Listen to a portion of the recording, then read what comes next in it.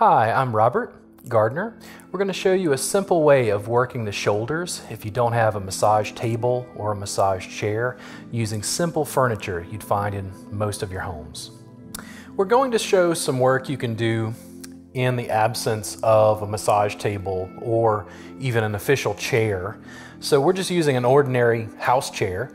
She's facing forward so she can straddle the chair, and then we're using pillows to cushion. As she leans forward, you can see that's going to provide some cushion on her front. To be able to allow her neck and head to release, I'm actually going to have her back off a bit. I'm going to lift a pillow and see if she can lean forwards with her. There you go. Her arms are forward. It allows her head and neck to rest. And if I want to get to her upper back, I'm able to move the hair to one side and be in the back, in the posterior, so I can come in on either side. You'll be careful if you apply any pressure to the neck because you don't want to push them forward into the chair. Also, if your chair is high, meaning it's high off the ground, you don't want to push the chair over, so you're going to be mindful of the pressure. She's able to brace with her feet slightly out to the side as I push forward. My thumbs are guiding into paraspinal muscles. I placed my foot on the chair because that felt comfortable. I'm going to glide in on one side, using my foot to hook in on the chair, leaning to one side, around the back, around the shoulder blade, and then slowly I'll reverse sides. Down the back, more into her low back, her lumbar, along the paraspinal muscles, one palm at a time, and thumbs either side of the spine, gentle, reinforced. You'll notice that I'm not using the point of my thumb, I'm using the pads. You need strong hands long term. If you find you can't use quite enough thumb support, you can make this entire line flat. So it's a little bit of palm and thumb at the same time. Both sides, into the upper back, into the shoulder blades. I'm going to hook the heel of my palm into the rotator cuff. Lean in a little more to the thenar eminence, right in there. It's a good way to shake that out. Can switch sides. Opening this area of infraspinatus. All soft, fleshy, right on top of the shoulder blade. In this instance, I'm going to have her sit up. She can put her arms on the back, so she's holding the pillows there. I can reach into this portion of the upper back around the shoulder blades. I'm using this pinching motion in here. My fingertips are right on top of levator scapula, right in there, this junction. And I'm actually going to work my way around.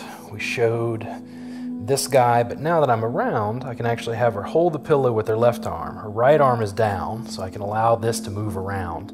And I can hook into that rotator cuff again. I'm watching her facial expression, seeing that it's not too much pressure. She's a little more tender on this right side.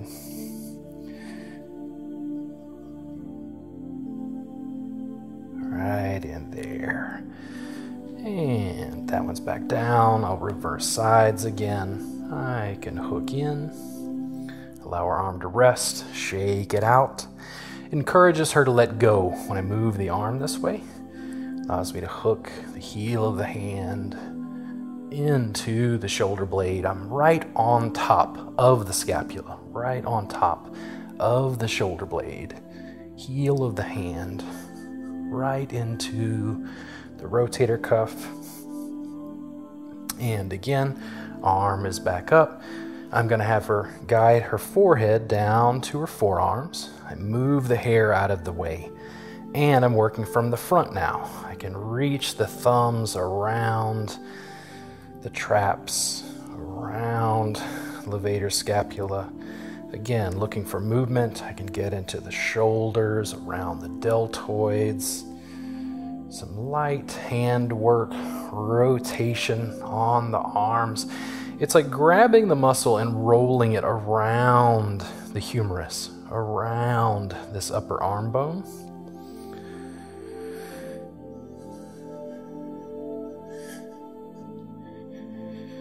And thumbs either side of the neck, a little higher. Make sure that you're to the sides or to the back, to the posterior. You don't want to go into the front because of the carotid artery. You want to go slow within a range that the receiver can take. This is more tense. I can tell she just sighed as I was getting into something that was tight in here. And you breathe. I encourage them to breathe. Sometimes with my own breathing, I'm able to hook into the suboccipitals. I've lifted one leg and placed it on the chair because I can pull a little bit more with some force. She's protected and safe. The chair isn't going to roll forward, and even if it did, it would be into me. So I can block, I can work the scalp from this side, a little shampoo. Since her head is comfortably forward, I can lean in one side with the forearm.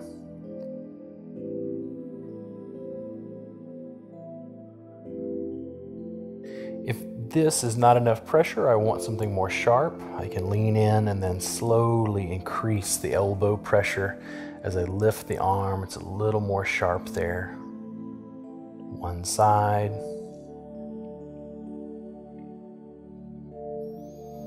Then slowly to the opposite side.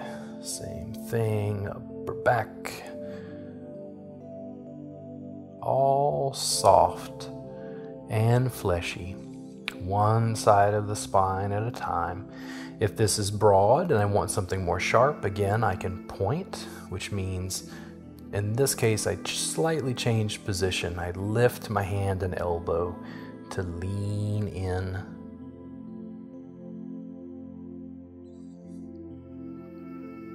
I think she wants a little more here, so I'm going to come around. I'm going to grab one arm. I'm going to invite her head back and down where it was. And now that I've opened up this one side, I'm going to give her a little bit more pressure into this junction. I'm going to open this up, moving her arm. I call this a water pump. I'm going to grab around the wrist. I'm going to lean in with the forearm, one side of the spine, and then gently I'm lifting the arm.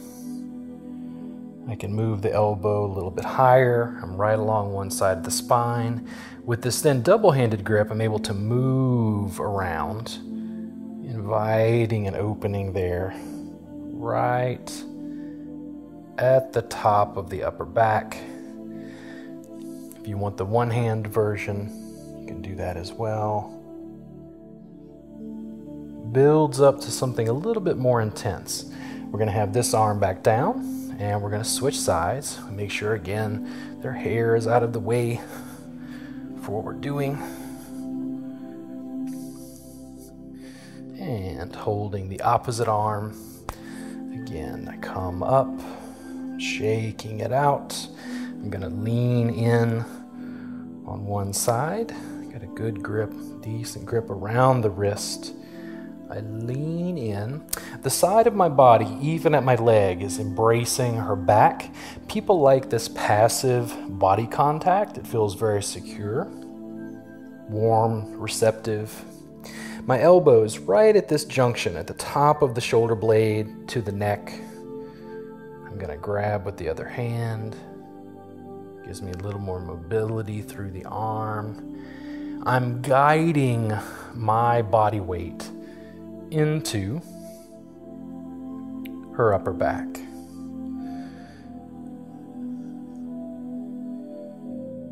And if I want the one-hand version, find a good spot, and I lean in, giving some lift.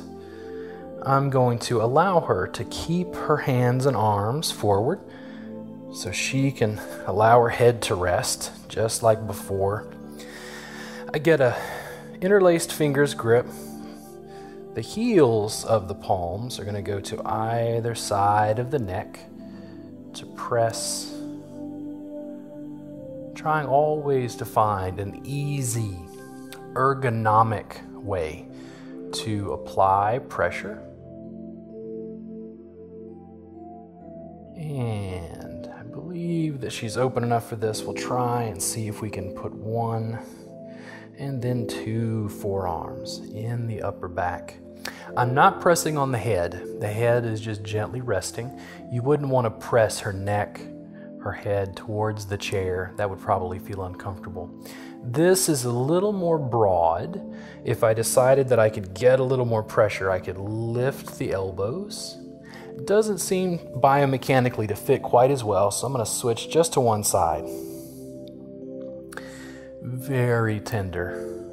Good spot here. I can feel tissue and I feel it start to soften as I lean in and I give a little more oomph. I sometimes call this turning it up to 11 because I can lift the elbow and slightly more pressure. As long as it's flesh in the back, in muscle tissue, fine to press into. Very few contraindications, things you're not supposed to do. It's safe for most receivers. You can see that little bit of increased blood flow. Going to reach in with the other elbow, opposite side. If I need more of a point, I simply lift the hand so the elbow is more pointed on either side of the spine.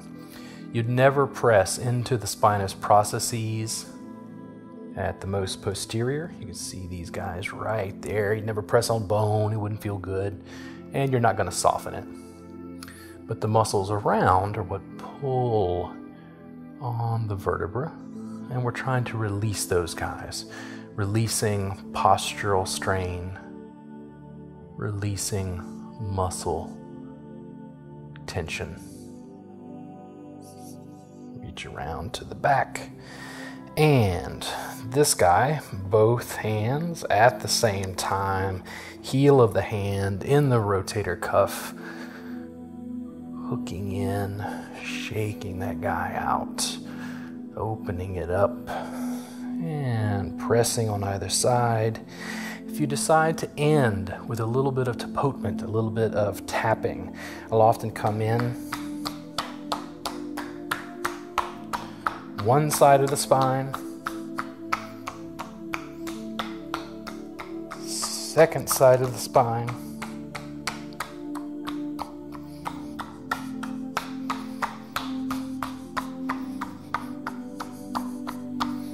if you decide to come around, hook into that junction there between the shoulder blade and the neck. Some receivers don't always like this. You can always try a little bit and ask the person, but I find it to be a good way to finish as it breaks up the rhythm you had previously. Then I'll fan across the back, usually placing my hands at center, and thanking Corrina for working with me today. Thank you for watching. I'm Robert Gardner. You can visit my website, robertgardnerwellness.com, to download your free Thai massage workbook.